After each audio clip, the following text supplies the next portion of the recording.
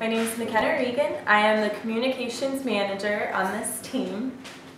This is the Solar Decathlon house. Purdue is actually being represented in an international competition that happens every 2 years in Washington, D.C.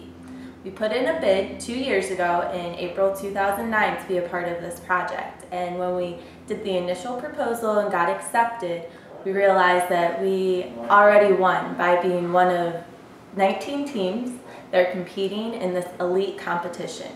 So what I'm standing in right now is Purdue's house. It's called INhome, which is short for Indiana Home. We are the first team to ever go from Purdue and also from an Indiana school. So we wanted to represent the Midwest well by our design of the home and by the name as well. So let's take a look around and kind of show you some of the unique features of our house. Our house has a very Midwestern style. When you look at it from the outside, the only thing that really looks different than a normal home here is the fact that it has solar panels on the roof. This house is powered by solar panels. We have 36 8.64 kilowatt system on our home. What this means is that we bring in the electricity, it goes into a central inverter, and then we either bring it into the home or we take it out to the utility company. So we're grid tied. We don't use any batteries to store the power.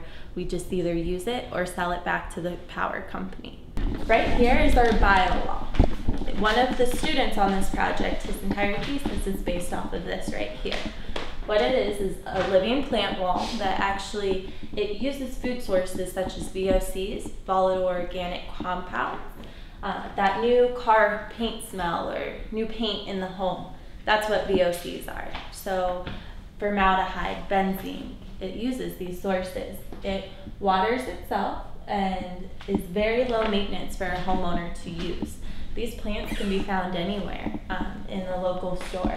So using something like this actually purifies the air and makes the home safer for a homeowner.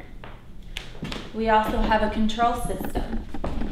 This control system is very easy to use. It can monitor when you use your electricity at higher times, and it will also give you suggestions of how to regulate your use.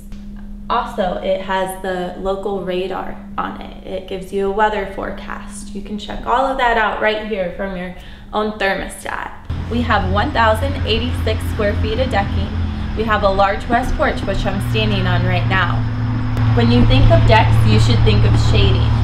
Shading allows for direct heat to not be against your siding and also high temperatures to not be right against the home.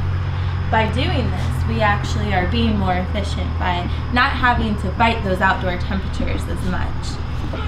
Also, when you see this home, you should see all the efficient systems, but you should see that it is practical. Most people think of solar homes as spaceship-like or maybe a little more futuristic.